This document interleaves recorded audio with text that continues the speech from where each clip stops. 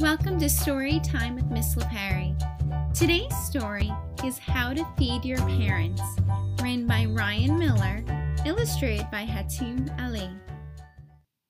Matilda Macaroni wanted to try quiche. Her parents did not. The list of things Mr. and Mrs. Macaroni would eat was very short. Chicken, only in nugget form with barbecue sauce. Elbow macaroni, only mixed with orange color powder from a packet.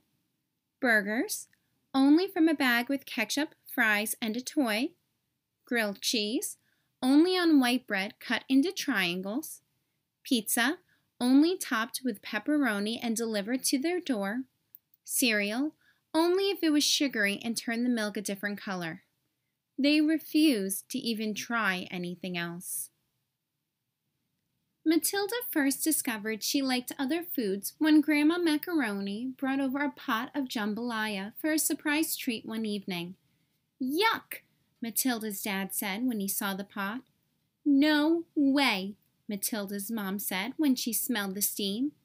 They pushed their plates to the center of the table and sulked. But Matilda was curious. The jambalaya was interesting. It was surprising. It was delicious. After that, Matilda tried new foods whenever she could. She got gumbo and goulash at Grandma's, sampled some sushi at a sleepover, and polished off a plate of pork paprikash on a play date. But she soon realized that if she ever wanted to eat more than nuggets and noodles at home, she would have to commandeer the kitchen and cook for herself. She started by learning how to crack eggs. First, she didn't tap them hard enough to break the shell. Then, she tapped them a little too hard. Finally, she got it just right. She worked with her grandma to learn oven safety and knife safety and all of the other safeties she could think of. She started reading cookbooks as bedtime stories. She gave her allowance to her babysitter to buy ingredients from the local farmer's market. Matilda practiced with a willing grown-up whenever she could. Soon, she had perfected paella, mastered miso soup, and conquered croquettes. She wanted to share every dish with her parents. She knew they would enjoy them if they would only try them. So, she came up with a plan. "I'll handle dinner tonight," she said one morning at breakfast. "No quiche," her mom said. "Nothing funny," her dad added. "Burgers," Matilda said. "Just burgers." Her parents were both running late, so they slurped the bright purple milk from the bottom of their bowls and agreed. That night, Matilda's parents stared skeptically at the food in front of them. "This doesn't look like what I like," her dad whined. "It's a hamburger," Matilda said innocently. "I'm going to warm up some leftovers," her mom said. "The fridge is empty," her dad yelped. "No pizza! No nuggets!" "This is what's for dinner," Matilda said. "If you are hungry, you can eat. If you're not, don't. But I made this, and this is what we're having." "You made this?" Mrs. Macaroni asked. She lifted the bun and peered at the patty. "There are mushrooms on it. And green things." "That's arugula," Matilda said. "You're going to love it." Mrs. Macaroni raised one eyebrow, but then her stomach growled loudly. "Our daughter made this," she said to her husband. She took the teeniest, tiniest bite. "It's interesting," she said, chewing slowly. "It's surprising. It's delicious."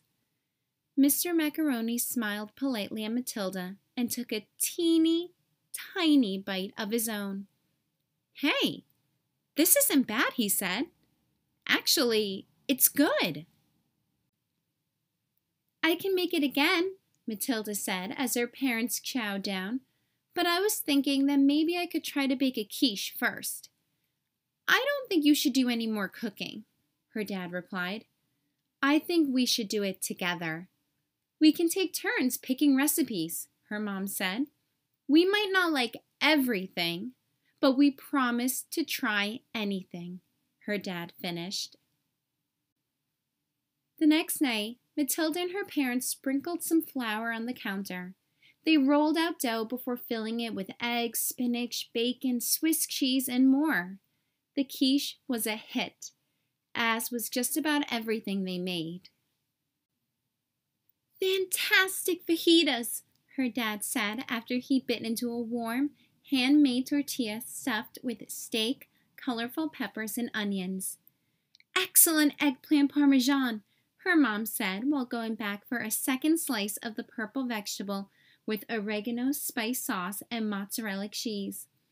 Phenomenal pho, they both said as they leaned over their bowls and slurped up rice noodles floating in ginger-scented beef broth. You know, Matilda's mom said, talking around a mouthful of garlic naan and chicken tikka masala, I think I might like to try some jambalaya. They called up Grandma and asked her to bring over her signature dish. Amazing! Grandma exclaimed when she saw that Mr. and Mrs. Macaroni started eating with no complaints. Matilda, you've done a great job of getting them to try new foods. Thank you, Matilda said. Now if only I could get them to keep their room clean. The end. Thanks for reading along with me today. Remember to subscribe below to hear more stories.